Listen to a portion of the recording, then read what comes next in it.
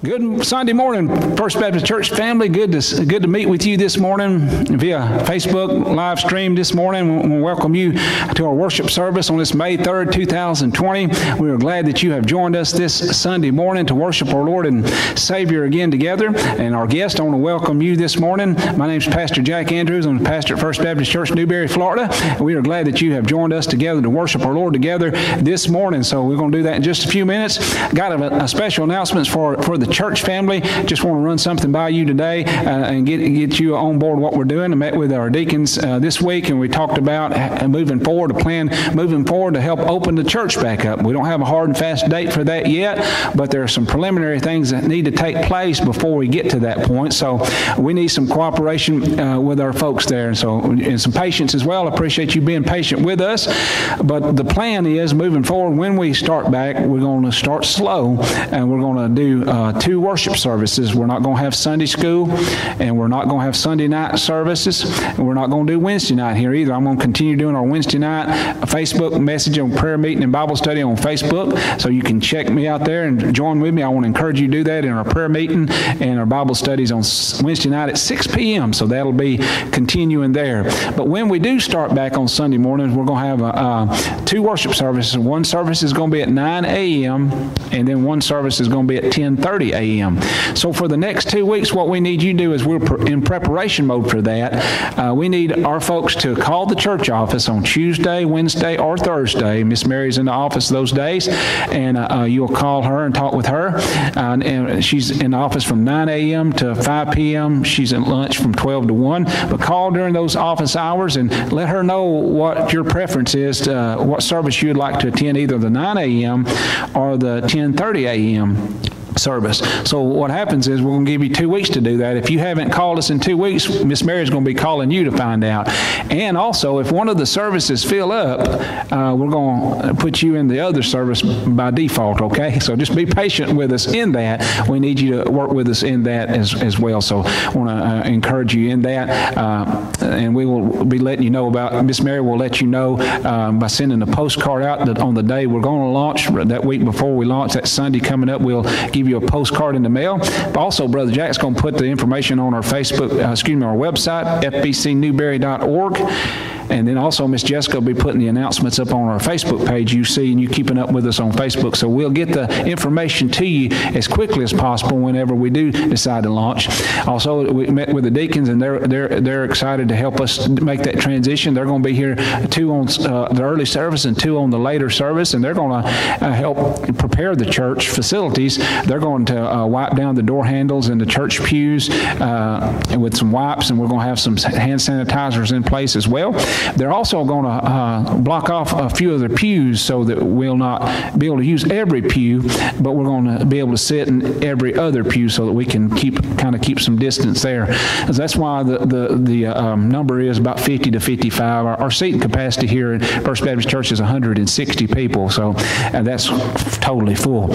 But 50 to 55 will be good. We can spread out enough and keep our distance there when we do start back. That's why we're going to do 2 services. So all this is in preparation mode, and also be for safety measures as well. And we want to make sure our most vulnerable folks are comfortable in coming and worshiping our Lord together as well. So we want to do that. Hey, we're also going to continue our Facebook. We're in preparation mode, planning to do that for our Facebook Live services. Brother Jack, once we get back in full throttle here in the church, we're still going to Facebook the messages on Sundays, so that those who are sick can watch them, or those who are out of town and can't be here will be able to join us in worshiping. Our friends as well, and guests, and those who might be searching will be able to find the worship services on Sunday mornings as well. So we're going to try to continue that once we get going as well.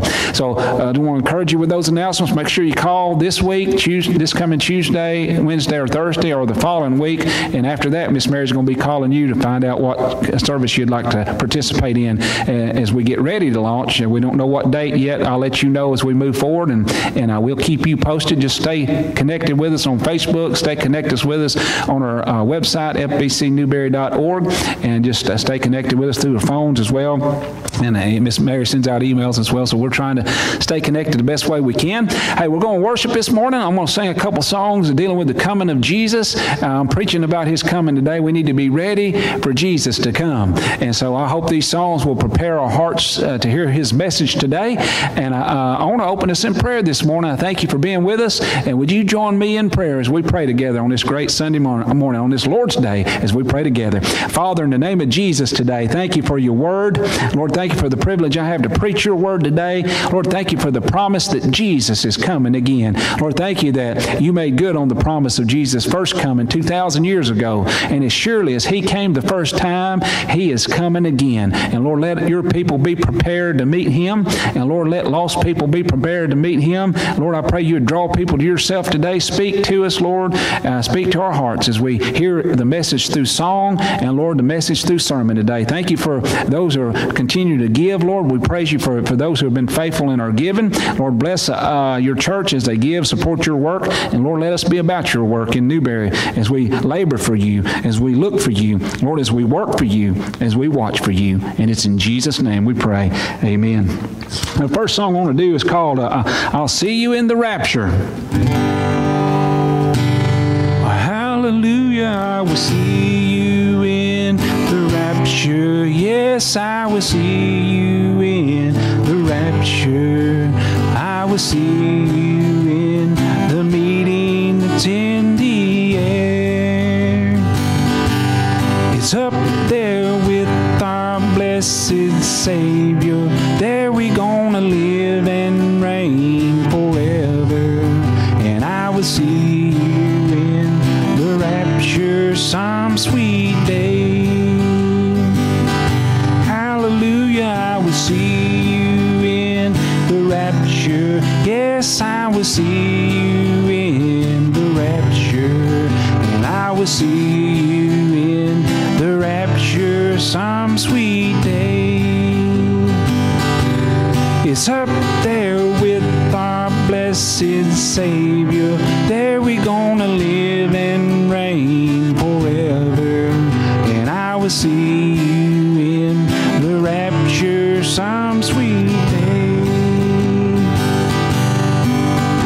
If we never meet again on this earth, my precious friend, and to God we have been true, been forgiven of all our sin, then for us there'll be a greeting, for there's going to be a meeting.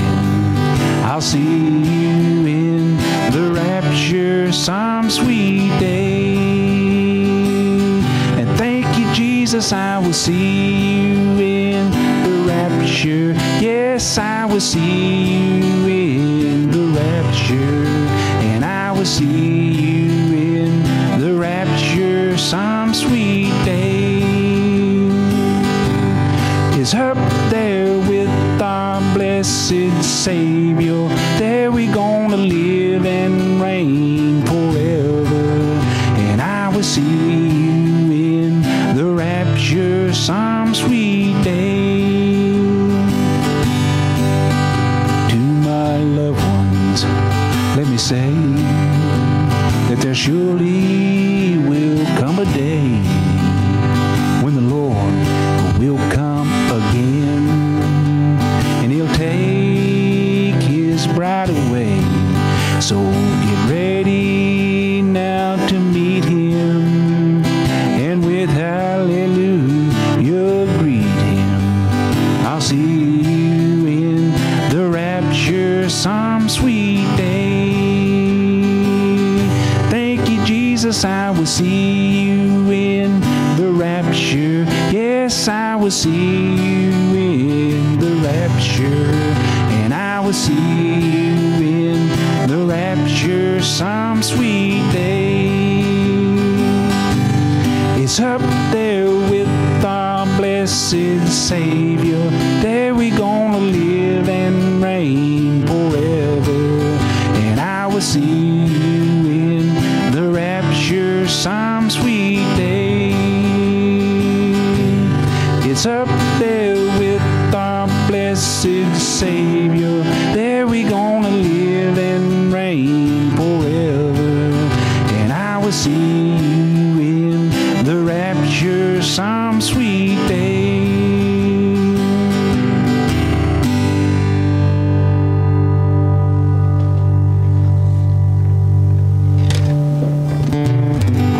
Next song I want to do this morning is called The Days of Elijah. Jesus is coming again one day. We need to be ready for it. He's coming on the clouds of glory. He's going to call his church home, meet him in the air, and we're going to be with our Lord forever. And we're going to come back one day to this earth and reign with our Lord. The King of Kings and Lord of Lords is going to reign with his bride, the church of Jesus Christ. So he's coming one day, church. So this song's called The Days of Elijah. These are the days of Elijah, declaring the word of the Lord. And these are the days of your servant Moses, righteousness being restored.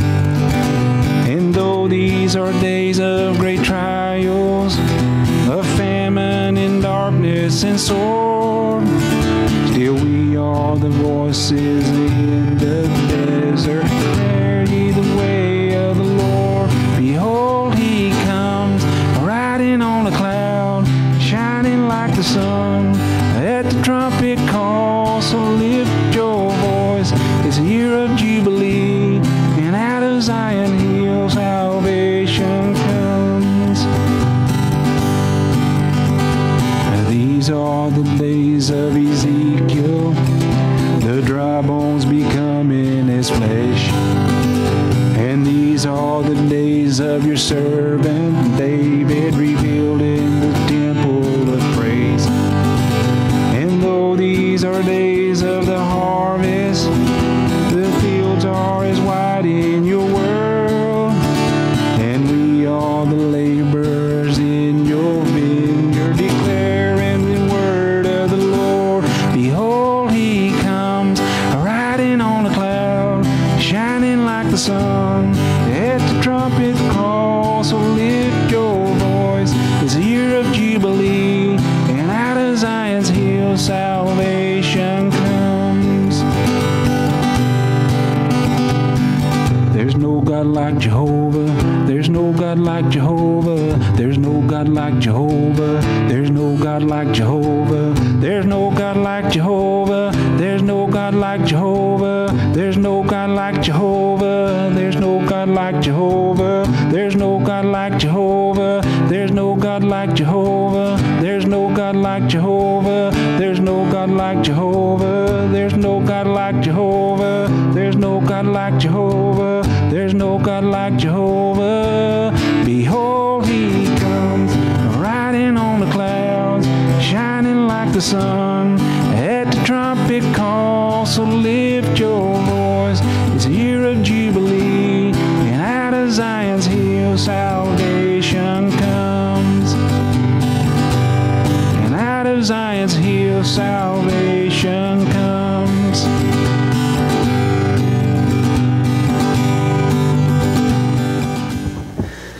Well, amen. Jesus is coming again. I hope you're ready to meet him. I want to ask you to take your Bible this morning in 1 John chapter 2, verse 28 and 29. 1 John chapter 2, verse 28 and 29. We'll be reading there in just a moment. And I want to preach on this subject this morning, being ready for Jesus.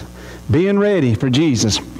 Being ready and prepared means a lot when we face certain circumstances in life. There's nothing like being prepared. Can I get a witness for that? I mean, students, and when you have a big test coming up and you spend time studying and getting the material in your head and thinking about the test, and you get a good night's rest, and then you can take that test with confidence. You can have assurance as you take that test that you're ready to answer the questions. When a man or a woman goes on a job interview and they've prepared their resume and they've investigated the company and the position that's open and and their skill level in that, and they can interview and have confidence in the interview that they can do the job and they will be an asset to the company. When a football team or a basketball team or some team has practiced hard, when they have watched the films for the other team and detects their strengths and their weaknesses, and then they get a game plan, and their coach instills this game plan, and they practice it, and they're ready, and they've practiced, and they're prepared, and they can play with confidence because they have prepared. There's nothing like being prepared when duty calls. On the other hand, there's nothing like not being prepared, not being ready when duty calls. When a student has not studied and is not ready, they dread the test, and most of the time they will fail it. Listen, I can never recall one time passing a test that I did not study for. Guessing is not a good policy to practice. Amen. You need to be prepared. When a team fails to prepare to get ready, they usually are flat and unproductive. They come out flat and they get rolled over. They get beat because they're unprepared for the game. They play with no confidence and assurance, and they feel ashamed at their output. Years ago, when I was trying to get a job with FedEx as a driver for FedEx, I needed a CDL license, and I had set up to take the exam. I had gotten with my home church, and they let me use the church van. I had it all set up, so I thought. I had to get someone with a CDL license to drive me the van and take me to the test. Well, the only person I could get was one of my cousins, Freddie. He lived in Athens, about 40 minutes away from me, from where I lived, and he worked for UPS. I was trying to get a job with FedEx. Anyway, the day came that I was to meet him and go and take the exam. As soon as the exam started, I knew I was in trouble. I did. And I was not prepared. As a matter of fact, I didn't even make it to the driving part. I believe I could have passed the driving part. But I didn't even get a chance to make it to the driving part because I failed all the safety tests. They didn't even let me drive. I remember feeling bad because I had not put forth the effort to get prepared myself for that exam. Freddie had worked that night shift in Decatur, got up in that morning and come to Huntsville to meet me so that I could take that exam. And I was ashamed that I failed, and I let him down. Thankfully, Freddie didn't give up on me. A few weeks later, I went back. This time I was prepared, and I was ready for all the tests, and I had confidence because I had prepared, and I passed easily. I thank Freddie for being patient with me and being there for me. And there's nothing like being prepared, and there is nothing like being unprepared. As Christians, God has given His Word to instruct us and to lead us so that we can be prepared to meet Jesus one day. The Word of God clearly teaches us that Jesus is coming back. We do not know when He's coming, but we do know that He is coming. Jesus can return at any time. There's nothing on the prophetic schedule that has to happen before Jesus comes back. Nothing. Here's some facts about the coming of Jesus. 1 out of every 25 verses in the New Testament deals with the Lord's coming. The coming of Jesus is mentioned 318 times in 260 chapters of the New Testament.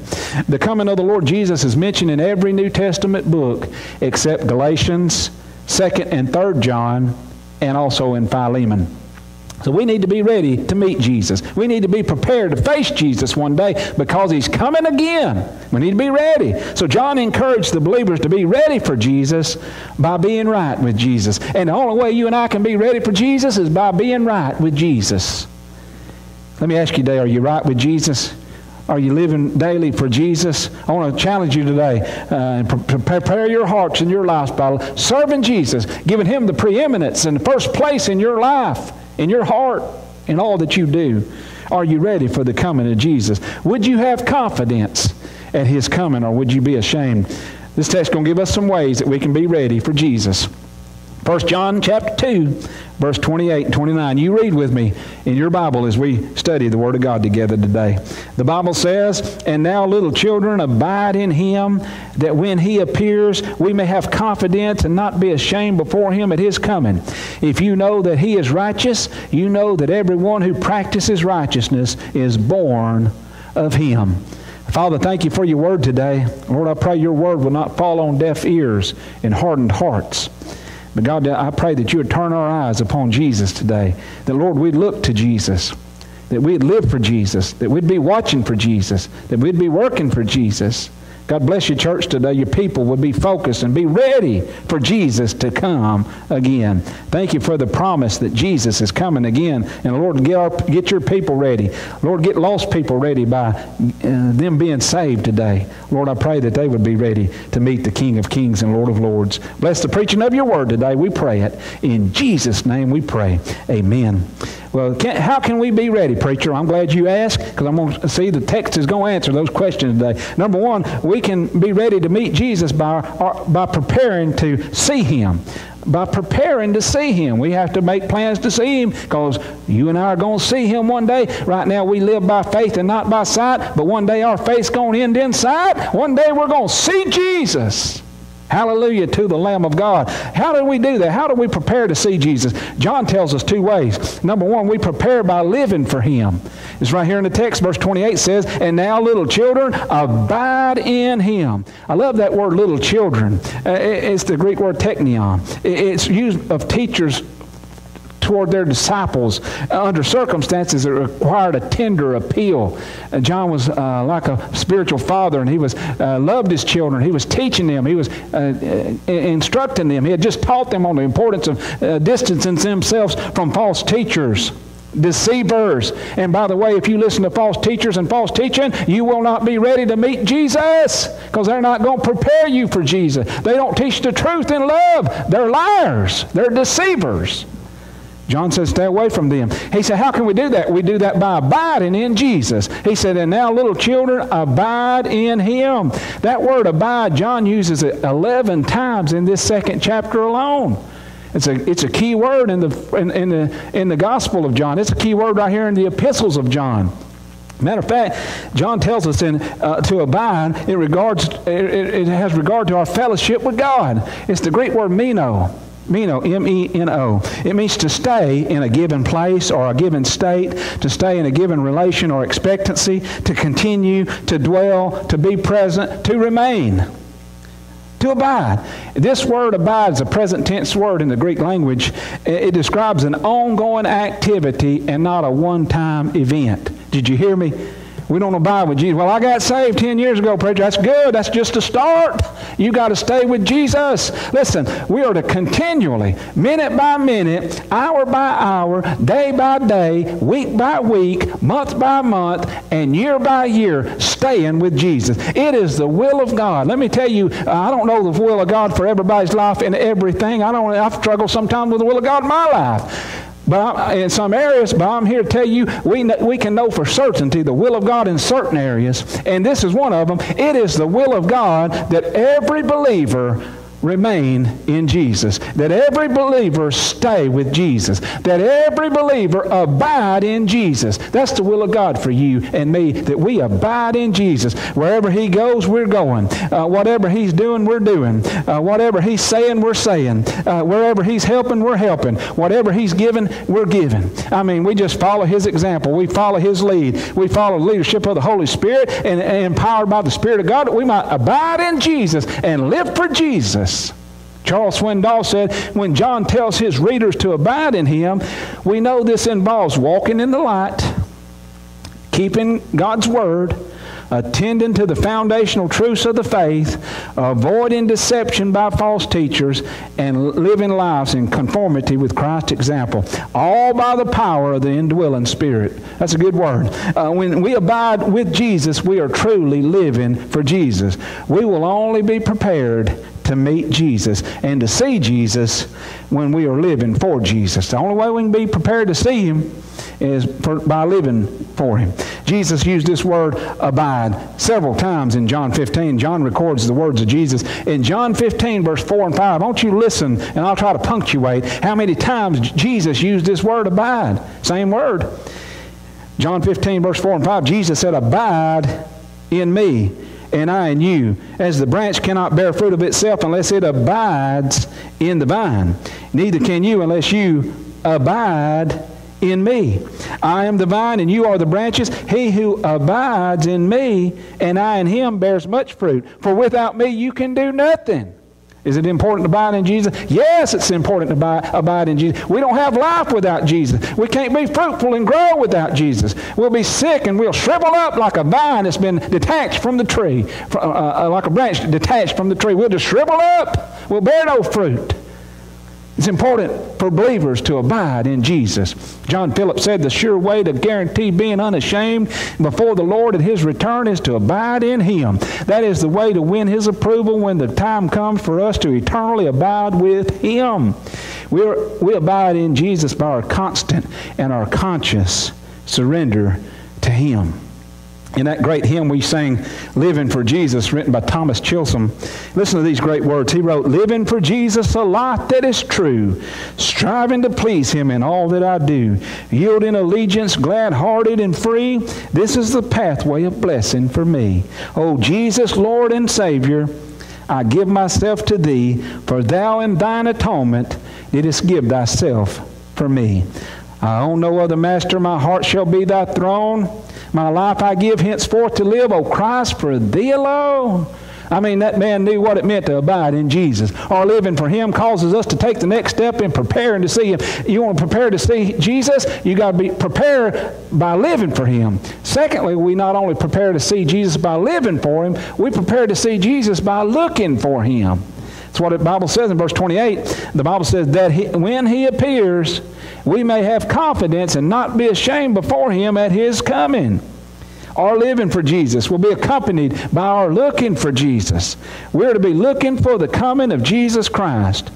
The word looking there means to be patiently waiting, to be looking with anticipation, to be on tiptoe with expectancy for the return of the Lord Jesus Christ.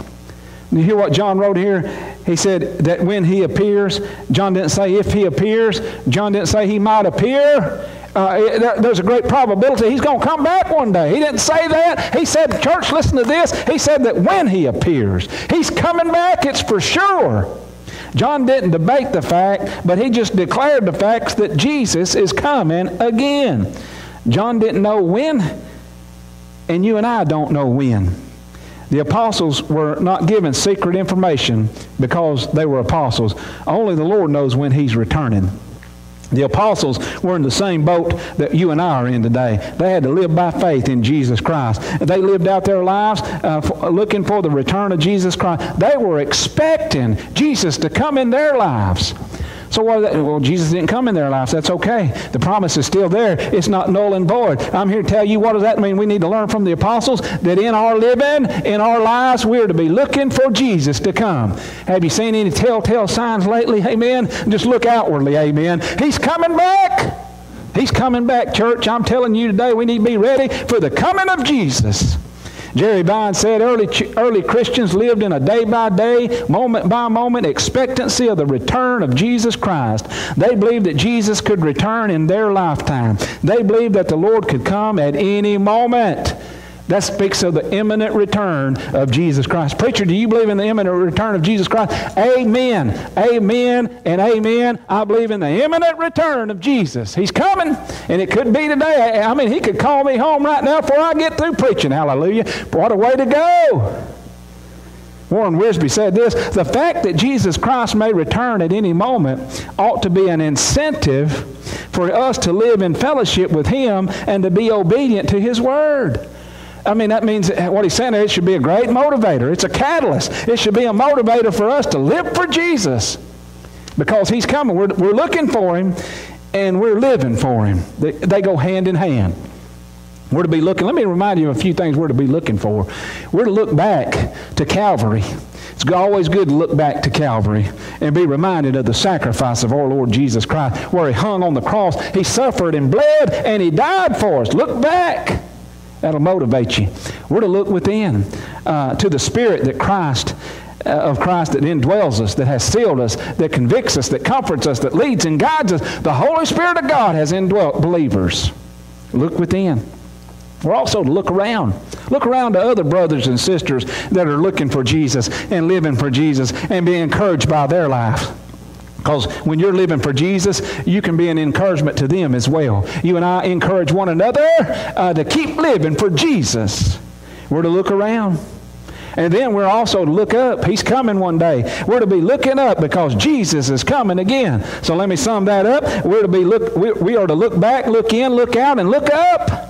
Amen. Church, we're to be looking back, looking in, looking out, and looking up. And the Bible says in verse 28 that when he appears, that word appears is the Greek word phanero. Phanero means to manifest. It means to be revealed in one's true character. So what does that mean, preacher? That means when Jesus comes, we will see the real Jesus. We will see the real Jesus. There's none like him. Though there have been plenty that claimed to be him, and there have been plenty that told others that they were him, but they were not him. Because when he comes back, we're going to see the real Jesus. Hallelujah to the Lamb of God. 40 days after the resurrection, Jesus spoke to his disciples, and then he was caught up in a cloud. He caught up from the earth. He went up to heaven, and they watched him go up. He ascended. It's called the ascension. He ascended into heaven. And while the disciples were gazing up into heaven, man, they have never seen anything like that in all their lives. And if he ascended for you and I, we haven't, even though we've got Hollywood, the fake Hollywood and all this computer-generated stuff, we had never seen nothing like that before. I'm telling you, they were looking up to Jesus. And then two angels appeared to them in Acts chapter 1, verse 11. Listen what these angels said to the disciples in Acts 1:11. They said, "Men of Galilee, why do you stand gazing up into heaven? This same Jesus who was taken up from you into heaven will so come in like manner as you saw him go into heaven." The way he was taken up, same way he's coming back. He was taken up literally. He was taken up visibly. He's coming back literally. He's coming back visibly. We need to be ready when Jesus comes and appears to us. If we're not ready when he comes, it'll be too late to get ready. Church, let me tell you something, friend. If you're lost today, it's going to be too late for you to get ready when Jesus comes again. Get ready now. Hear the voice of God. The certainty of the coming of Jesus should inspire us and challenge us daily to be ready for the coming of Jesus. In the early 1970s, when President Gerald Ford was president, he came to Anderson, South Carolina. It was only the second time that a president that had ever visited that little town of Anderson, South Carolina. I mean, the newspaper article revealed a sense of anticipation and expectancy from the people of that little town in Anderson, South Carolina, because the President of the United States was coming to town. People were abuzz with activity. They were busy getting things cleaned up and prepared for his arrival. They wanted to make the best impression on the president that they could, so they worked hard, diligently to prepare for his coming. If the news of the coming of a president to a town stirs people to action, how much more should the news of the coming of our Lord and Savior Jesus Christ stir us to godliness and holiness and righteousness? The trouble is that people there in Anderson, they believed the report that the president was coming to town. People in the world today have failed. Many in the church have failed to believe the report that Jesus is coming again. I'm just a news anchor today. I'm here to report to you that Jesus is coming again. Get ready. He's coming again. Hallelujah. Titus chapter 2, Paul told Pastor Titus in Titus 2, verse 11 through 13, he said, "For the grace of God that brings salvation has appeared to all men, teaching us that denying ungodliness and worldly lust, we should live righteously, soberly, righteously, and godly in the present age, looking for that blessed hope and glorious appearing of our great God and Savior, Jesus Christ." That blessed hope of our and glorious appearing of our great God and Savior, Jesus Christ. If we're looking for Jesus, we will have confidence at his coming. John is instructing and exhorting the people of God to be ready so that they may not be ashamed when he comes. The word confidence is from the Greek word parrhesia. Parrhesia, it signifies bold freedom of speech. Freedom of speech. The word tells us that believers are to be readily and frankly and boldly speaking about their Lord and Savior, Jesus Christ. They communicate their faith. They have boldness. The same kind of confidence we can have when he comes. When the Lord appears from heaven and we appear before him, then we can have confidence and boldness because we've been ready to see Jesus. We're ready to meet Jesus. Every Christian, listen to this, every Christian will appear before the judgment seat of Christ. Jesus will judge us according to what we've done in the flesh. Christians are not judged for salvation, but for a life of their service. Do you hear me? Christians are saved. If you're saved, you're saved. If you're not saved, you're not saved. You can't be saved and then lost. If you're saved by the power of God, you're kept by the power of God. He saves those who are saved. And if you're not saved, you're not saved. We will be saved. Believers will be saved, but the judgment seat of Christ will determine our rewards. What we've done in the flesh, it will be burned up, and we'll suffer loss. Whatever that means, suffering loss is not good. It's not going to be good because we've done things in the flesh. Those things are going to be burned up. But listen to this. What we've done empowered by the Holy Spirit of God and done for the glory of God, we will receive a reward. That'll be good. We'll receive a reward. You can find that out in 1 Corinthians chapter 3, verse 11 through 15. I don't have time to go back and read that right now, but you can do that and take notes. 1 Corinthians 3, verse 11 through 15. But we're going to stand one day before the judgment seat of Christ. And many folks will not have confidence at the coming of Jesus because they do not live for Jesus. They do not look for Jesus. God wants us to have confidence at the coming of Jesus. We cannot have confidence at His coming if we're not looking for and anticipating His coming. When I was 14, my daddy bought a restaurant, and we grew up my teenage years in that restaurant. And I remember as my dad owned that restaurant, he would have us do thorough cleaning of the restaurant every day. I mean, you had to clean the restaurant all the time. You start out in the morning, and you messed it up, then you clean it up, get it ready for lunch, and then you mess it up again and clean it again, and then at the end of the night, you get it ready for dinner, and after dinner, you mess it up and you clean it up again. Then every week, though, we did a thorough cleaning of the restaurant every week.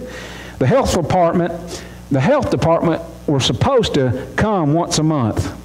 Now, they didn't come every month, but they were supposed to come to examine the restaurant and inspect the facilities and give us a health grade. A low health grade would hurt business. Nobody wants to go to a nasty, dirty restaurant. And eventually it would cause my dad to lose his license if we didn't get it cleaned up.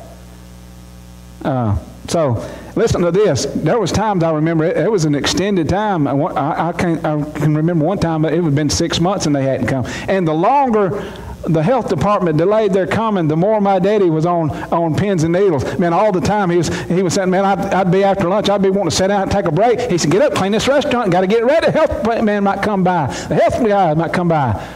I wanted to whip that health man. I didn't whip him, but I was like, man, I don't want to. I need a break. He's ready. And then the health inspector was coming. And when we had the restaurant cleaned, we were ready, had confidence that when the health inspector come, we would get a good health grade. Because we were prepared. Nothing like being prepared. Hey, let me ask you this, more than a health inspector, Jesus is coming one day. And let me say this to you today. When Jesus comes, what kind of spiritual health grade are you going to get? Would you have any confidence that He's coming, or is your spiritual restaurant a mess? Have you left it in a mess? Or are you going to get a bad health grade one day? You don't have to. Be prepared. He's coming again. God wants us to have confidence at His coming and not be ashamed. When we do not live for Jesus and look for Jesus, we do not love the appearing of Jesus. Wow. Jerry Vines tells the story about his love for chocolate. Listen to this great illustration. He said, I don't care what it is. If it's chocolate, I will eat it. He said, one day when I was little, my mama baked a chocolate cake and gave me strict orders not to touch it. He said, that was just fuel for the fire. He said, temptation got the best of me. He said, I decided she wouldn't mind if I just had one piece of that little chocolate cake. So I cut off just one little piece, and it was so good. Then he said, one calls for another. And so I ate that piece. And before I knew it, I had cut off another chunk. And before I had finished, I had eaten that whole chocolate cake. He said, I had it all over my face and hands. He said, about that time, my mama came driving up in the yard. He said, now I loved my mama, but I did not love her appearing, because he was caught with chocolate all over his hand. Some of you are going to be caught with chocolate all over your hands when Jesus comes back. You're going to love Him, but you're not going to love His appearing. We can have confidence that it's coming, church. John uses a play on words here. In the Greek, he says that God's children should have parousia, confidence, at the parousia, the appearing, the Greek word parousia. We should have parousia at the parousia. We can be ready to meet Jesus by our preparing to see Him.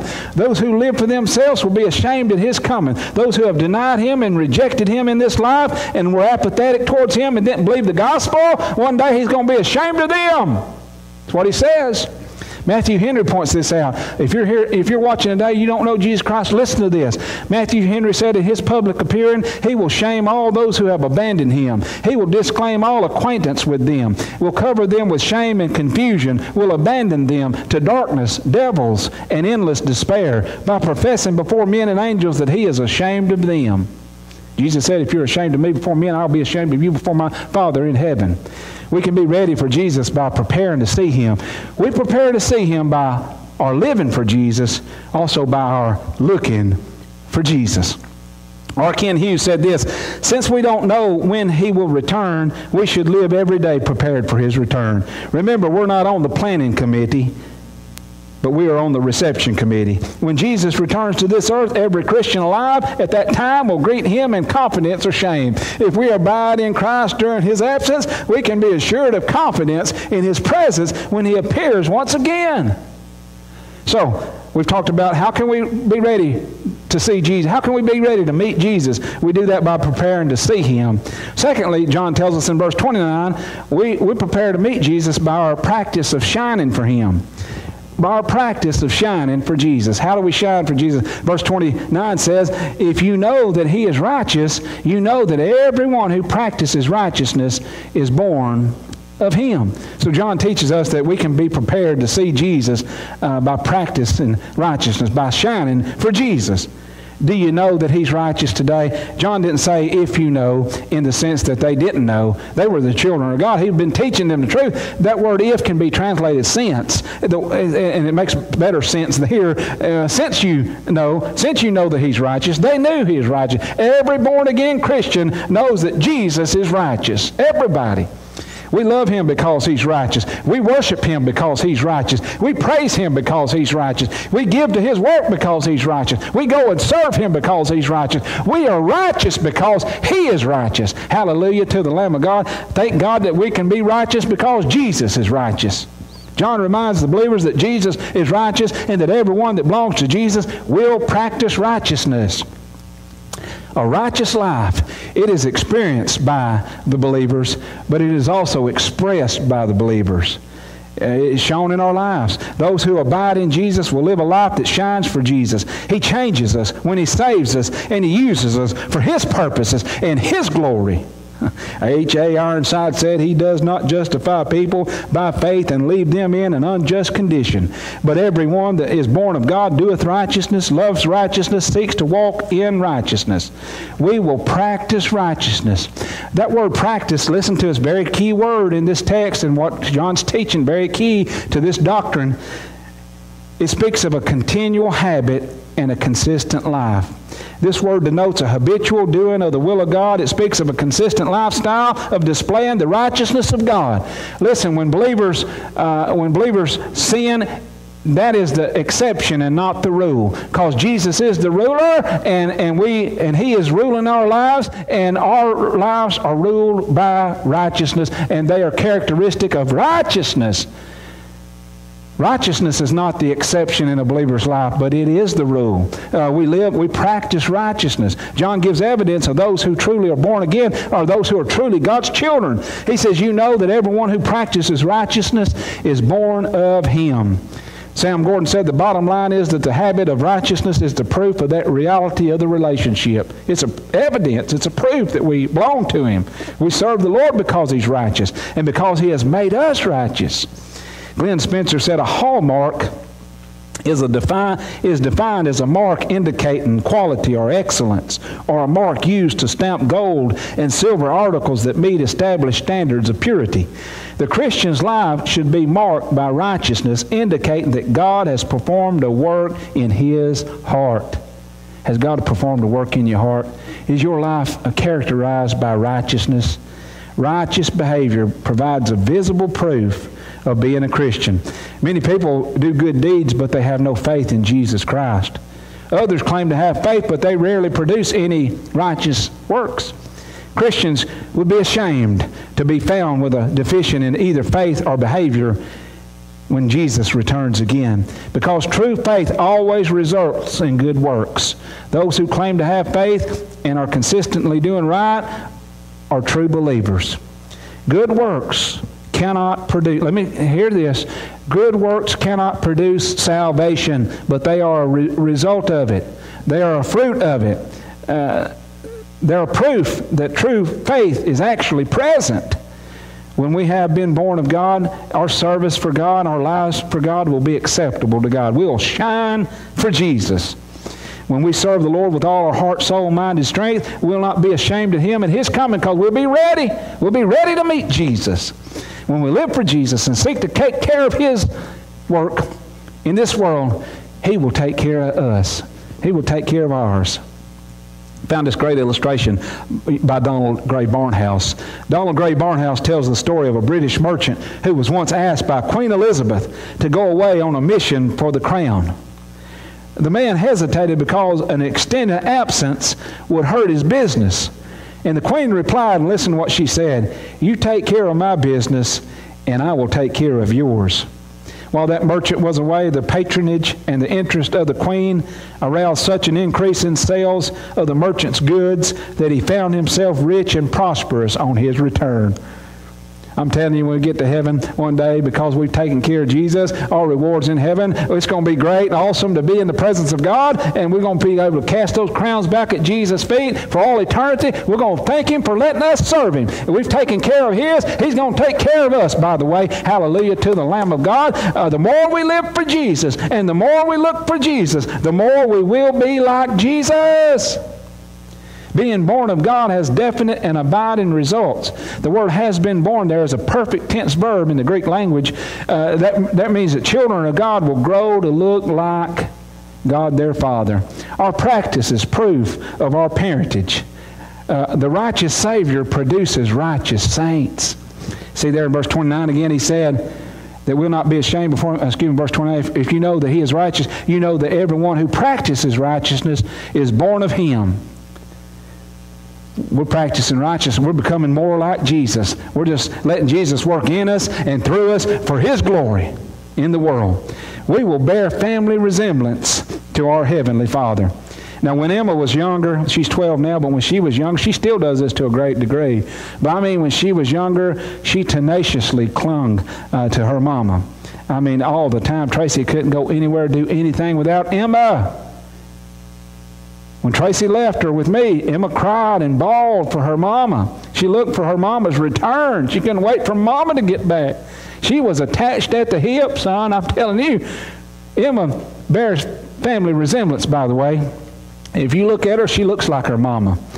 Tracy couldn't deny her if she wanted to. Thank God she don't want to, but she couldn't deny her if she wanted to. She looks like her mama. That's the way it should be with us in our Christian life. We're to look so much like Jesus that the Father in heaven couldn't deny us. Then, oh, that one belongs to Jesus. That one belongs to us. He looks just like the Son. He's modeling the Son. He's got the same attitudes and actions of love and labor of the Son of God. He's been conformed to the image of the Son of God. He bears family resemblance. Listen, you can't bear family resemblance if you have not been born into the family. You can't work it up. You can't say, "Well, preacher, I'm trying. I got another coat of do good and do better." That's not going to help you. You've got to be born again. Notice what John says here. He says that everyone who practices righteousness is born of Him. So the opposite of that is that those who do not practice righteousness have never been born of Him. Born-again Christians, that's the rule of their lives. They are practicing righteousness. They love righteousness. They love godliness and holiness, those things that God loves, God's Word. And by the way, we got a generation today that hides behind the cross, that comes into buildings and calls themselves a church, and yet they approve of ungodliness and an abomination to God. And they call themselves the church. They're not practicing righteousness. They don't love righteousness. Why? Well, John says because they've not been born of Him. If you've been born of God, you're going to practice and love righteousness, and you're going to be righteous, and you're going to seek to do righteousness. Are you ready to meet Jesus? Do you live every day expecting Him to return? I wished I could say I did that every day. I wished I could say that. There's days I don't live like I should. There's days I don't expect Him to return. I'm not looking like I should. So what do you need to do, preacher? I need to repent. Those days I'm lackadaisical, that I'm short-sighted, that I'm not seeing as Jesus sees, and I'm not following Him as I should. I need to repent. And by the way, repentance is a good word. God calls for the church to repent. When there's true repentance, there'll be true revival in the church. The church in the 21st century has lost focus, and therefore we've lost faithfulness. We've lost focus on that blessed hope that the Bible calls the coming of Jesus. We need to encourage one another with the fact that Jesus is coming again. I hope I've encouraged you today with this fact that Jesus is coming again. Church, I hope you've been challenged, and I hope you repent. If you're not looking for Him and living for Him and laboring for Him and watching for Him and working for Him, I pray you would repent. We need to spur one another on to love and good works and righteousness because He's coming again. We need to be ready, and we need to let others know so that they can too get ready. They can be ready. If you're not ready today to meet Jesus, you can be. You can, right where you are, you can be born into the family of God, and you can bear family resemblance. When you're born again by the Spirit of God, He's going to do a work of grace and power in your life. He's going to conform you. He's going to not beat self out of you. He's going to beat self out of me. He's still working on me, by the way. And He's going to be working on us until He comes and gets us one day. Until we're perfected in heaven. We're not perfect. Nobody is. But we have Christ in us, and He works in us, and He works through us, and we surrender to Him, and a life of righteousness is characterized in our living. If you're not ready to meet Jesus today, you can today by repenting of your sins, by confessing your sins to Jesus, by asking Him to forgive you. He's done the work for you on the cross. He died in your place. He took your punishment so that you could be saved. So what I need to do to be saved, trust Him. Have faith. The Bible says without faith it's impossible to please God. So I don't know how to have faith. You have faith every day. You have faith in your car. You go out and put the key in it and you crank that up. You get on an airplane and fly. You have faith in that airplane. You have all kind of faith in things you don't even think about. You need to have a conscious faith, though, in the Son of God. You need to have a conscious faith that only He can save you. Now, I'm not doing it unconsciously, but I'm coming before Him, and He's the only one that can save my soul and get me to heaven. And He will prepare your place for you in heaven, and He will come back for you one day and get you. One way or the other, we're either going to Jesus or He's coming for us. We're going to Him by the way of death, or He's coming for us in the clouds. We need to be prepared to meet Jesus. Are you prepared today? Ask Him to cleanse you, give you eternal life. Then you can be ready to meet Jesus. Christian, I want to ask you today, are you really ready to meet Jesus? Are you living and practicing righteousness? If righteousness does not characterize your life, you need to do some self-examination as to whether you are in the faith, whether you've been born again, whether you have been born of Him today. And let us live a faithful and consistent and a joy-filled, fruitful life for the Lord Jesus as we prepare to see Him by practicing in this world, shining for Jesus. We're prepared to meet Jesus by preparing to see Him, but also by our practice of shining for Him, living for Him and looking for Him. If you've watched today and you say, preacher, I need to get prepared today. I need to be saved. How can I do that? You can do that by trusting in Jesus as your personal Lord and Savior. The Bible says that whosoever shall call upon the name of the Lord shall be saved. You call upon the name of the Lord Jesus in faith today. In your faith, you can call out to Him, Dear Jesus, I'm a sinner. And I know that my sin has separated me from you. And I ask you to forgive me of all my sin. I ask you to cleanse my heart. And I ask you to save my soul. I trust you and you alone, Lord. I believe that you died on the cross for my sin. I believe that you were buried, and on the third day God raised you from the dead. And I believe you live forevermore. I believe what that preacher preached about today, that you came 2,000 years ago to save the lost. And I believe that you're coming back again. And let me be ready to meet you. And I trust you today, Lord. And I surrender my life to you today. And I thank you for saving me today. I call on your name in faith. in Jesus' name. If you prayed that prayer today and you've trusted Jesus Christ, we'd love to hear from you. You can contact our church office. Our area code number is 352-472-2351, 352-472-2351. You can email me at pastorjack1213@bellsouth.net. Brother Jack, I have that on the screen for us as he did last week. Appreciate him doing that. And you can contact us, and we can get you some information about what it means to be a follower of Jesus now. You've been born again. You need some help in your new walk. We can get you some information on what the next steps are and how you can grow in your faith and follow Jesus in believer's baptism. That's one of the very first things he commands us to do, to testify outwardly and publicly what he's done inwardly in our hearts. So I encourage you today to do that. Follow the Lord. And I want to encourage you, saints of God, today. Contact me. Let me know how God's worked in your heart as well. Say, man, Pastor, I've not been living like I should, or I just got my eyes back on Jesus. Thank you for preaching this message today, and I want to rejoice with you today. And I'll be rejoicing. I hear any news like that we've got our focus back on Christ, and we need to be prepared to meet him because he's coming again. Be ready, church. Be ready. Be living, be laboring for our King, and let's live a life of righteousness. Not something we can work in, but what Jesus works out. Let's just surrender to him afresh and anew. Hey, I want to encourage you to be back with us Wednesday night at 6 p.m. on Facebook. I'll be doing a Bible study and prayer meeting. If you got any special prayer requests, and you can type those in the message box, and I'll see those, and I'll intercede for those needs as well. So I want to encourage you to engage with us. As we cannot come together right now physically, we can still, like we're doing today, we can still be connected. We can still hear the Word of God. We can still pray together, and we can still interact. Even though I can't hear your voice, you can type in and message me, and we can pray together for you on Wednesday nights. Next Sunday, we'll be back, Mother's Day. Hey, don't forget Mother's Day. Don't forget Mother's Day, amen. Make sure you get your cards in the mail, or make sure you're able to do something special for Mama. And I know our circumstances are rough right now. We can't go do everything we might want to, but we make sure we love Mama and tell her we love her, and we thank God for mamas, amen. Thank God for my mama as well. That was a reminder for me, not just for you as well, all right? I want to close this in prayer. Thank you. I love you. I appreciate you joining us today, and let's pray together. Father, thank you for the promise that Jesus is coming today. Again, Lord, thank you that you reminded us of that promise that Jesus is coming. And Lord, we believe he's coming soon. And let us, like the apostles, live out our lives in expectancy of the return of Jesus Christ.